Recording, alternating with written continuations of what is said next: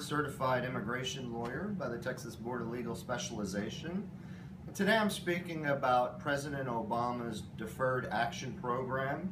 Some refer to it as executive action, others refer to it as executive orders, and some even call it amnesty.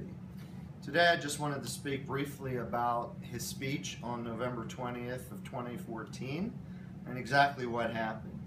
And on that evening of November 20th, 2014, President Obama announced a program where his administration was going to grant deferred action status to certain individuals in the United States, which would include the parents of U.S. citizen children and the parents of lawful permanent resident children, together with a deferred action for individuals who came here as young adults to the United States. There had been a cutoff of age 31 for the young adults, but now it covers individuals who came here before the age of 16, no matter how old they are now. And the deferred action status does not lead to citizenship. It's not a path to citizenship. It doesn't lead to a green card.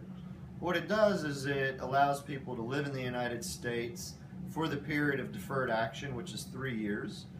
And once an individual has deferred action, they can then apply for a work permit. This is part of the federal regulations that have existed for quite some time.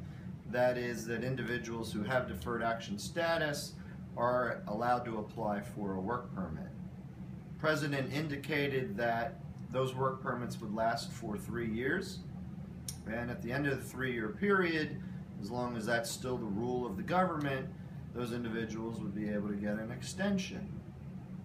Now, President Obama did not announce all the details, but rather the details of these programs will come from memos that are issued by the Department of Homeland Security. And in that same evening of November 20th, there were a number of memos that were released by the Department of Homeland Security describing exactly who was covered. And part of what it said is that individuals who have been here, who are the parents of U.S. citizen or lawful permanent resident children who've been in the United States since January 1, 2010 and can prove it, would be entitled to apply for this deferred action program. And our office will be helping individuals in putting together those applications and submitting them to the Immigration Service.